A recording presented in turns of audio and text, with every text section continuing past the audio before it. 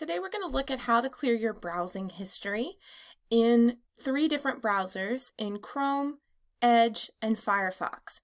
Right now I'm in Google Chrome. This is the browser that is preferred by the people at Canvas, and so this is the one that we're going to start with. To clear your browsing history, you're going to go up into the upper right-hand corner, and you see these 3 dots. This is your Chrome menu. I'm going to go ahead and click on that. And then I'm going to come down to History, and then I'm going to click on the History button. So if I hover over History and come over here to the left and click on History, it's going to pull up my history, and I'm going to click this Clear Browsing Data button, and then it's going to ask what time range I want to clear my browsing data for.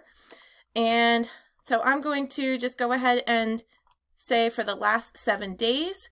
I'm going to leave all 3 of these checked: browsing history, cookies and other site data, and cached images and files. And I'm going to go ahead and click this Clear Data button. So that's how you clear your browsing history in Chrome. Next we'll look at Microsoft Edge. I'm going to go ahead and click again. There's 3 dots in the upper right hand corner for the settings. And again, I'm going to come down in the menu and click on History. And then there's another menu button here, More Options.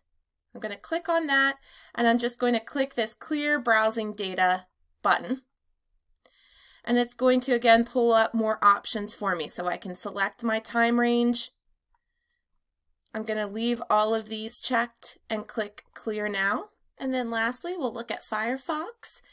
With Firefox, I need to actually click on these little book icon, and I am going to click on the History button here, and I'm going to click Clear Recent History. And again, I need to select my time range, and I'm going to leave all of these checked and click Clear Now.